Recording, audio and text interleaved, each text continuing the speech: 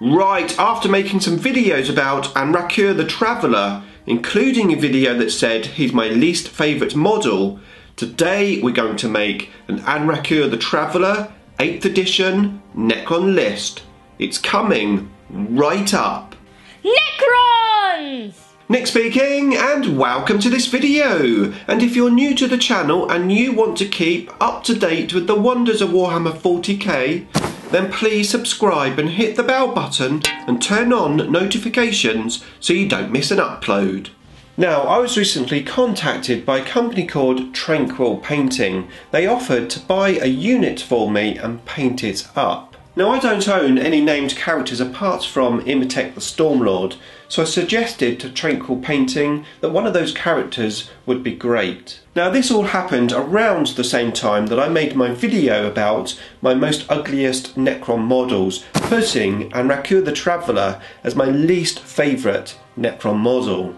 A little bit uncanny, however, that doesn't matter because Anrakyr the Traveller is actually very good on the table, and I'm really looking forward to making a list around Anrakyr. Now, Tranquil Painting didn't ask for a link or a shout out in exchange for this model. They gave it to me out of the goodness of their heart. They like the work that I do here on the channel, and they thought it would be pretty cool to have a model that they painted featured in a battle report. Now, as you can see, they've done a great job of painting the model, and I do know that they are in the Anrakyr Wargamers Unification Facebook group. So if you haven't joined our Facebook group yet, it's a great group. We've got over 1,000 members. Then head on over to Facebook and search Anrakyr 40k Wargamers Unification. And as I said, Tranquil Painting are there if you want to contact them.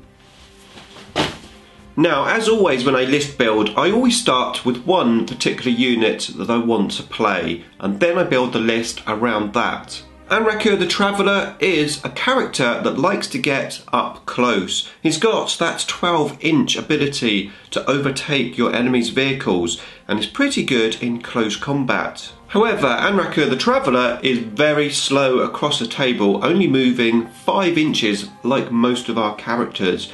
I think this is maybe one of the big downfalls of the Necron Codex, in particular with the characters, is they're very slow. Now, of course, we've got the Catacomb Command Barge, but that's with the Overlord only. I think ideally what we need is to be able to put our characters in either a Ghost Ark or in a Catacomb Command Barge. I think that barge should be just a character transport. We could put most of the characters in there. So getting him across the table was the first thing that I started to look at. Now, we've got some manoeuvrability with our units. Of course, we've got the Deceiver being able to move units across the table. However, once you've done that, you can't assault after that move. And of course, you've got the Veil of Darkness, another way to teleport units. However, Anrakyr the Traveller is a named character and already has his artifact. So again, you've got to put points elsewhere to get the Veil to work. And then you're not going to be able to teleport any other unit with Anrakyr the Traveller at the same time. And that brings me on to the next thing about this list. Not only do I want Anrakyr the Traveller in the list, I also want Praetorians. Now, I haven't played Praetorians yet in 8th edition, and with the chapter approved points reductions, I thought this is a good opportunity to play them. Now, a lot of people are saying that Praetorians are still not worth taking, even with the points reduction. However, I want to try the unit out for myself, and also I want to play some units which I've not played before, just for the fun factor. Now, at this moment in time, I've only got 5 Praetorians built and painted. However, I do have 10 Pariah. Now, these old Pariah models, one of my favourite old Necron models, which is no longer a unit in the Codex, make great Praetorians or Lichguard stand-ins. They're equipped with a Warsigh with a built-in Ghoul's Blaster, so it seems logical that I go for the Rod of Covenant, because that basically is a melee and shooting weapon, so it's fairly a WYSIWYG. Now I'd love to know which weapon you usually use on your Praetorians, so let me know in the comments box below. So knowing that I wanted the Praetorians and the Traveller to work together almost as one unit, I decided trying to get that unit across the table with some form of teleportation was not going to happen. So what I decided to do was walk them up the table. Now of course the Praetorians move faster than Anrakyr, so Anrakyr is going to have to do some advancing to keep up with the unit. Now at this stage I've now realised that although the list is built around Anrakyr the Traveller, Anrakyr isn't going to be the linchpin of the army. Not teleporting him up front means he's going to be slower and he's going to be in the game around turn 2 or 3. So he's now a disposable unit. Now this is very powerful when it comes to list building and also playing your army on the table. Necrons! So you've built a list around a particular unit, a unit that you want to play, a unit that you want to have fun with.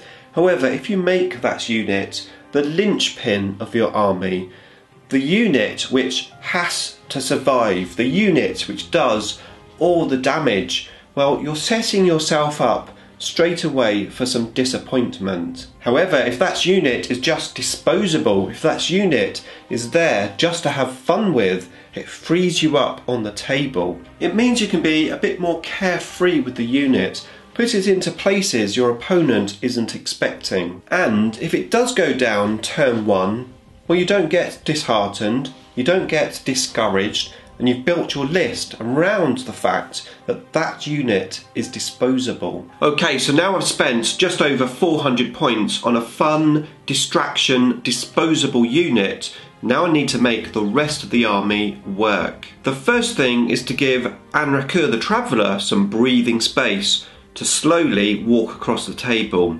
And the only way I can do that is with Canoptic Wraiths. Wraiths are very hard to deal with their 3+ invulnerable save, their hive toughness, their multiple wounds, and with enough command points being able to reanimate them. The only downside is if you come across an army that can take away your invulnerable save, well, they can go down very quickly. And that's why we need a lot of Wraiths. So I started the list with 3 units of 6 Wraiths, the 10 Praetorians and Anrakyr the Traveller as my HQ, and that would make up an Outrider Novok detachment. Now unlike an assault list which I previously made for a competition where I was only able to take single dynasty, well, I'm not restricted to that for this list. Now that list was full on assault. I don't think I want that for this list.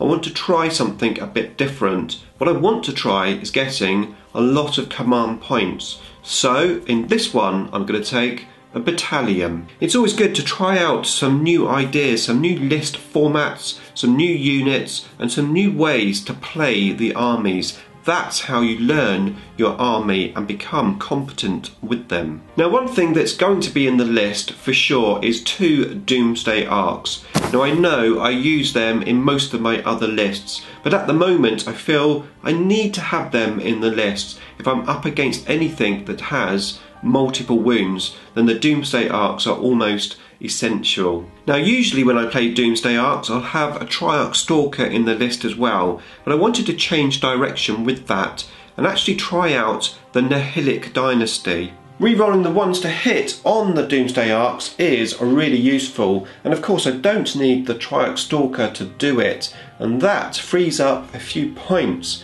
to help me get some troops into the list. I've started a battalion detachment with 3 units of 5 Tesla Immortals. I'd love to have units of 10, but of course that really eats up the points. However, 5 has the advantage when it comes to taking morale checks, assuming of course you can keep them alive. In cover with a 2+ save, they're pretty survivable, assuming you've got other stuff more important to shoot at than 5 Immortals. And yes, those Immortals that you just saw are actually old school warriors. However, I think they make great stand-ins for Immortals with Tesla. Now this is quite unusual for me, having the battalion and now 3 HQs needed for the army. Had to decide on the second 2 HQs. So I decided the first HQ would be a cloaked cryptic. I can keep him at the back of the field, babysitting the Doomsday Arks, helping them with their living metal. So the cryptic's going to be my warlord, and he's going to have Time Splinter Cloak. That gives him a 5+ after save and lets him reroll 1 hit, wound or damage dice. He's basically going to sit at the back, try and survive and help out with the Doomsday Arks. For my second HQ, I'm going to go for a cheap basic lord. Give him a Warsai. He's going to sit with as many Immortals as I can, helping them reroll 1s to wound. Don't you dare. So that is the battalion detachment, coming in at around 700 points. Now I've got a good idea of where the list is going, but also I can see where the flaws are. Now the biggest flaw with this list is I don't have any scarabs in there. If you've watched any of my list building videos before, you know that I do like to have scarabs in pretty much all of my lists. They're great for soaking up mortal wounds from smite. They're great for bubble wrapping. They're fast, they can tie up units, and they can take objectives. And as my forward phalanx is going to be all of the wraiths, I don't want those very expensive, very usable wraiths to take mortal wounds from smite. So I'm going to have to get some scarab swarms in the list. Now ideally I'd like to have my wraith units in units of 6, so they're maxed out. However, jiggling around with the points because of the other units that I wanted to take in the army to make it work meant I had to make a few compromises. So what we're going to do now is go table down, and I'm going to run through the final list that I've made. Okay, so in the end I managed to get the list to 2,000 points exactly, and it gives me 9 CPs. So first of all, we've got the battalion detachment, the Nihilic dynasty, we've got the cryptic with the cloak, and we've got a lord with the Warsai. The cryptic is going to be my warlord with Time Splinter Cloak.